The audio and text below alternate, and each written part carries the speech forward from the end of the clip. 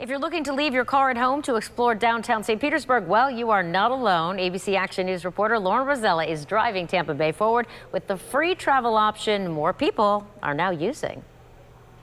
More people looking to go car-free. We've been telling you how more Bay Area families are using the Cross Bay Ferry to go from Tampa to St. Pete. It's a real quick hop. Saving all that time stuck in traffic. But what about once you cross the bay? Now PSTA says the downtown Looper Trolley is an increasingly popular option to get around St. Pete.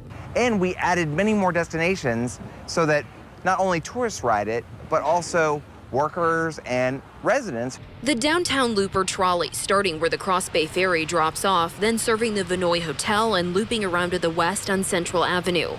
It goes on to pass all of USF St. Petersburg and the Hospital District.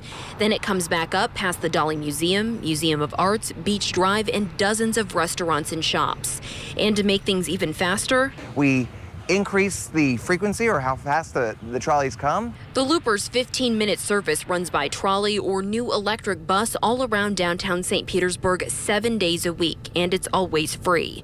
It also provides service during Tampa Bay Rays home games, so fans don't need to worry about parking. And we have all of the information you need to know about routes and prices as well as schedules right on our website. It's abcactionnews.com. Just click on our Driving Tampa Bay Forward section. In St. Pete, I'm Lauren Rosella, ABC Action News. And if you have a Driving Tampa Bay Forward story idea or a tip, please call us at 866-428-6397. You can also email us at driving@wfts.com.